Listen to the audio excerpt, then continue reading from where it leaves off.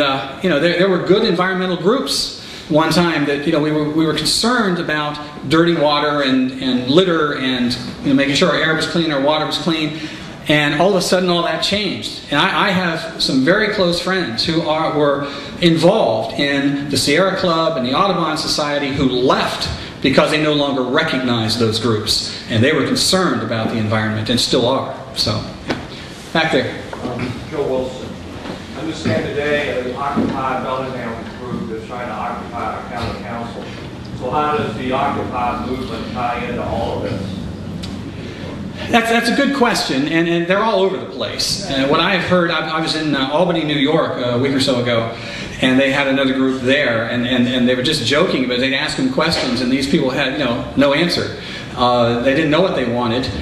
In some cases, there were some good people there who actually maybe understood we needed the Constitution and so forth, and there are other people all over the place. I think the Occupy movement is a direct result of our American education system of kids who studied the 60s and how cool it was, so let's do that too. I'm kind of, there's much more to it than that, obviously. I've heard that George Soros is funding a huge amount of it, and so there obviously is a purpose to all that. But to the kids themselves who were there, they really don't know why. I was at a conference on global warming not long ago, and one of the presenters there was saying that somebody came up to him, as a college student, and said, we have got to stop the use of coal, and we've got to stop it right now. And he said, okay, what do we replace it with? And the student says, well, electricity. So, that's the education system we have. They don't know what they're doing. So, yeah. Elliot Fine, and I'm a proud member of PETA, People Eating Tasty Animals. Me too. You spoke briefly on the groups that are attacking you, try to paint you with the Timothy McVeigh brush, and I wonder if you could expound upon that. I know the SPLC has done that, and they've got the ear of a lot of people out there in the government. So what are you doing to actively combat them? Laughing at them. The Southern Poverty Law Center, this is very interesting.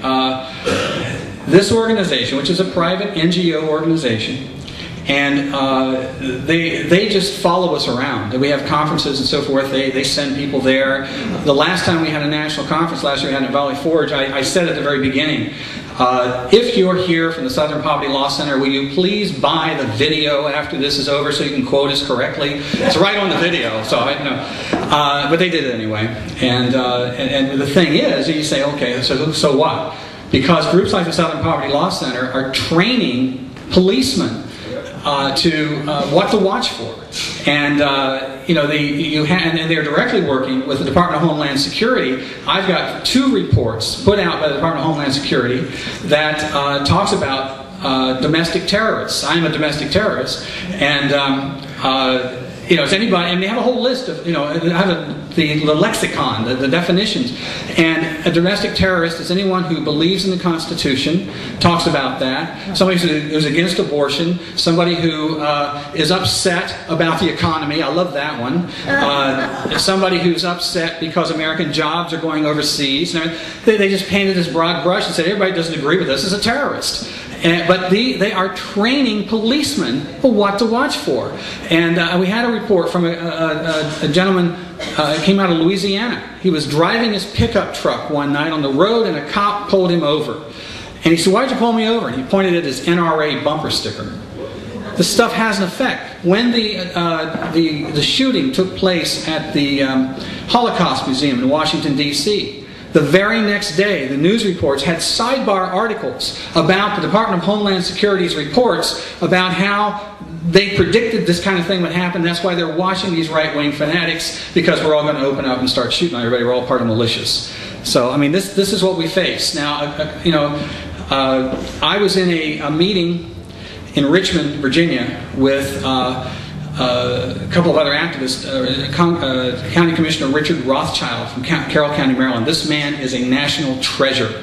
He was the first. He was just elected last January, and they had 5, including him, 5 new commissioners, a whole new board. And he had shown them all, taught them all. I'm very proud to say he used my materials to teach them about Agenda 21. And the first thing they did when they came in to the into office was to dismiss the sustainable manager that the county had hired. And then they revoked the membership in ICLEI. They were the first in the country. And then they had a meeting with the Planning Commission. The Planning Commission comes in with their comprehensive development plan they're working on. And Richard sits there and watching. And finally, they're talking about this section of town where they're going to tear everything down and they're going to redevelop it into some kind of a business plan. And Richard just said, what about the property rights? And they just stopped and they said, what property rights? He said, people live there. There are homes there. They had a contract with us that we would protect them there. What are we going to do about that? To go on farther, and pretty soon Richard says something else about, what about the Constitution? How does that fit with that? It's like, what Constitution? You know? They eventually, at the end of the meeting, rejected the plan. They sent it back to the Planning Commission and said, bring it back to us when it protects private property rights and is upheld by the Constitution. That was the first step. So, Richard's with me in Richmond with some other people. We're going to have a meeting with state legislators. I didn't have anything to do with organizing the meeting, so I didn't know who was invited. We're sitting there, and all these people, about 30 people come in. And the moderator had said, would everybody kind of stand up and introduce themselves? And I was just like, Sierra Club, Nature Conservancy, planning, lawyers. The room was full. It was a perfect consensus meeting. They set up in the perfect triangle. Every time we opened our mouth, they stood up and said, I can't believe what I'm hearing here. And if you were standing at the back of the room, you'd say, those people up in front are nuts, and all these people seem to be reasonable. That was what they did. They did it on purpose to make sure we never got a word in edgewise to these state legislators. So that's what happens. Yeah. Chris Halterman, and part of the Bellingham County Tea Party. Can you talk to and address, I don't know if you know much about the Ruckus House bill, but right now, currently, our county council is addressing giving a contract to an NGO group to see if they can implement the Ruckus House bill in Whatcom County, which is all about creating commissions and councils on watershed and water rights in the county, taking it out of our county councils business and putting it into the hands of a commission and council, which is governed by the state and federal government. Yeah, well, this is, I mean, that's my whole speech. You know, that's what I just described to you, and that's the point. These non-elected boards, councils, regional governments, where they talk about, like a regional government, for example, well, 5 different communities come together. In Washington, D.C., we've got Maryland and Virginia and Washington, D.C. They all come together. Well, we just all get together and we'll talk about all these things, what affects all of us. All well and good, but who elected these people? Who put them in there? Who answers to? Who do they answer to? How many of you cast your vote for in the latest election of the head of the United Nations? Right. Same thing with the regional councils and so forth. When these boards are set up, then our government was designed so that the local government was the most responsive. It has the most influence on you, should be, and and you should have the most impact on it. You should be able to call your city councilman, your county commissioner, and have coffee with them, sit down, and discuss things with them as friends, as neighbors. And when these boards come in and get set up, there's a new line there, and they will rightly say to you, well, I don't have any, you're going to need to talk to the Planning Commission about that. You're going to need to talk to the Historic Preservation Commission or the Water Council or whatever. You need to talk about it. You've just had a layer of your government removed from you. Because what are they going to say when you go in there? What's their reaction? So this is what, if we're going to restore the Republic, if we're going to keep the government that we had from the beginning, this must be stopped. And, your representatives have got to be answerable to you. So. I am Dan Johnson. I own some property out in the county, and this matters to me, and it makes sense. How do we convince people who don't have anything at stake that this whole plan is not good? How do you convince somebody that lives in town on a block with a lot, with their postage stamp of grass that now they're going to have to, in the winter, be required to shovel snow off the city sidewalk or they're going to be fined. That is an excellent question, and I probably don't have a proper answer for you. We're just learning how to react to some of this stuff. I think the implementation of a property rights council that's job is to watch for any legislation that's violating property rights is an excellent first start. One of the things that they're working on this county commissioner in Idaho who came up with this, I met with him, and a very articulate guy, and he understands. And he understood that you sitting on the city council or the county commission, you as a citizen come in and say something there about your property is being violated by a certain thing.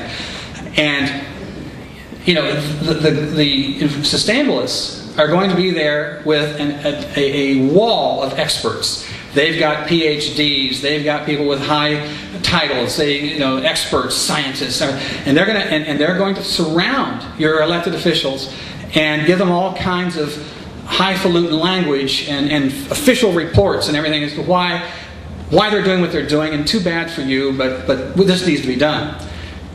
What the commissioner in Idaho is doing is he's hooking up, there is a network of property rights think tanks across the country and limited government think tanks.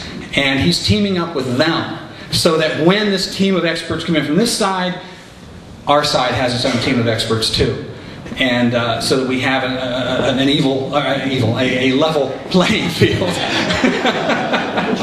Whichever, yeah. And I mean, that's a good first start. I jokingly wrote, there's an article out, a newsletter out on the table out here about how to fight back against sustainable development, which is now outdated because it's like 3 months old.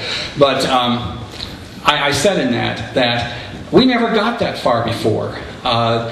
We've spent 18 years saying, listen to me, listen to me, listen to me. And we couldn't get people to listen precisely for what you're saying. People weren't affected by it. Out in the rural areas, the timber people understood, the ranchers understood, the mining people understood, but in the cities, they didn't. And so everything that we had was saying that. And now I'm starting to get people saying, okay, I get it, what do I do? And I had to say, gee, I don't know, I never got that far before. So we're learning, and one of the things I'm doing right now is I'm putting together a Stop Agenda 21 action kit. This will have everything I can think of. I put out surveys to activists. What do you need? What kind of things will be important to you? And it's going to have a manual with all the details in it. It's going to have a workbook that has a spiral binding that you can make copies of. It'll have copies of legislation. It has copies of reports on comprehensive development plans, and we go through it line by line and how it pertains to Agenda 21. It's going to have sample letters to the editor. It's going to have sample PowerPoint presentations. Everything I can think of is going to be in this thing. We'll have it ready. I hope we're going to launch it by January 1. But we're working on getting answers to that. Will it be on the web? Yes. Will you have a website? AmericanPolicy.org is our website. Next question. We still have some time. Thank you. In this state, the tribes are being declared a water rights issue. How do they figure into the whole Agenda 21? Well, if you read all of their documents, they talk about, they define the governments, and tribal governments is very prominently in every single document. So they're working hard to bring them on board too. And this is something that we really need to work on, because if you look at it from their point of view, they ought to be totally opposed to all this. But because it's all sold in environmental terms, then they get sucked into it. But there's no difference in what they're doing with Agenda 21 than what the U.S. government did to them, breaking promises and taking property, saying, move over, we need this, and they ought to recognize this very quickly. But they're very prominently focused on this, and they're targeted. Yeah. Nada Deitch, I have a question. Do you think our congressmen know about this? Because, well, why I'm asking is because here's a group of people that we're trying to encourage to write letters to the editor, go to council meetings, get involved because it's a business-oriented club, and we need to contact our legislators. I have written letters, call them, but if you call them, or even on their email, they don't even ignore it. You need to write the letter so they can look at it. That's what Slade Gordon told me. So do you think that would be a thing you know, up until 10 months ago, I had never met an elected official anywhere who had ever heard of this. Anywhere. That changed with Richard Rothschild, and it's changing rapidly as we go along. I'm having meetings now with legislators and meetings with county commissioners. They're asking for meetings with me, even the news media. Interestingly enough, a few months ago, I got a phone call from the Tea Party liaison to Newt Gingrich. And he said, everywhere Newt goes, he's being asked about Agenda 21. And when he gives his lame answers, they say, you need to call Tom DeWeese. So they did. Not long after that, I was out in Montana about a month ago, and the internet absolutely lit up. Newt Gingrich went on Sean Hannity's radio show and talked about Agenda 21. Now there's a video on where he's talking about it, I guess, in a meeting in Florida as well. So, you know, that changed it. And I know that if Newt Gingrich is getting these answers, so is every other presidential candidate. And we need to step that up and make sure, if you go to caucuses, if you go to meetings where presidential candidates are there, or any candidate really, start asking that question. And that's what's, you know, if they have to answer, if they're in front of an audience and the audience isn't buying their answer, they're going to want to get a good answer. And so that was the beginning of, now, your question about congressmen. There are some, yes, Michelle Bachmann does, Ron Paul does, Rand Paul does. Although I was very disturbed by a letter I saw by Rand Paul acknowledging, somebody wrote to him about it, and acknowledging, yes, I understand, I know about Agenda 21 and so forth, and if Congress ever has a bill before it to make that law of this land, I'll vote against it. Rand, we got to talk. But so that's the terms they think in. You know, legislation. Well, how many times have you talked to a congressman about an issue and he'll say, well, let me see the bill and we'll take a look at it, you know. So we have a lot of work to do there, no question. Right, yes. Yeah. First questions first, Chris. Hold on. Here's Bill Geyer. You got to... Hi, Bill Geyer. I'm going to ask a question in a roundabout way here. The 11th Circuit District Appeals Court in Washington, D.C. yesterday found in favor for the U.S. government as it relates to the health care bill, that is Obamacare. And one of the judges wrote a very compelling piece, it was in the Wall Street Journal, that talked about, I'm going to paraphrase, that essentially individual rights are not something to be honored, we have to honor the collective, and therefore that Congress is allowed to mandate various commerce. And it went to the core issue of whether or not Congress can compel us to purchase a commodity, in this case healthcare.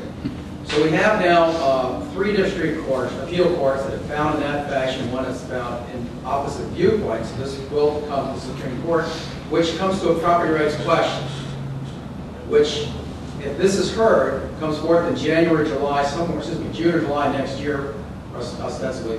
How do you see that decision impacting the position that you're presenting? Because at its core, you're speaking to individual rights that are naturally inherent to all of us.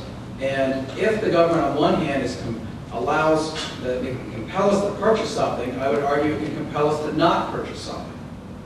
No, that's... So what do you see going forward next year when that decision is made in either case, either for the government position or against the government position, to compel us to purchase health care? If the Supreme Court upholds the health care, they have said, exactly what you said, government has the power to tell us to do anything. And you know, the most incredible Supreme Court decision made in this regard was the Kelo decision back in 2005. First time ever that the U.S. Supreme Court said that, well, essentially it just said there's no private property rights. It said if a local community can make more money off a piece of property than what's being used for now, they have a right because of community. This is all of it is sustainable development, and I think I'm still the only person who wrote about the Kelo decision, saying, because everybody was shocked by this, because there's no precedence whatsoever that they have, that they should take that position. But the fact is that if you listen, Stephen Breyer and other members of the court have said over and over again that we now need to look at international law to decide how we come down on these things. And I stated at the time, I wrote an article and I said, the Supreme Court had to make that decision because we are committed to sustainable development. They had to make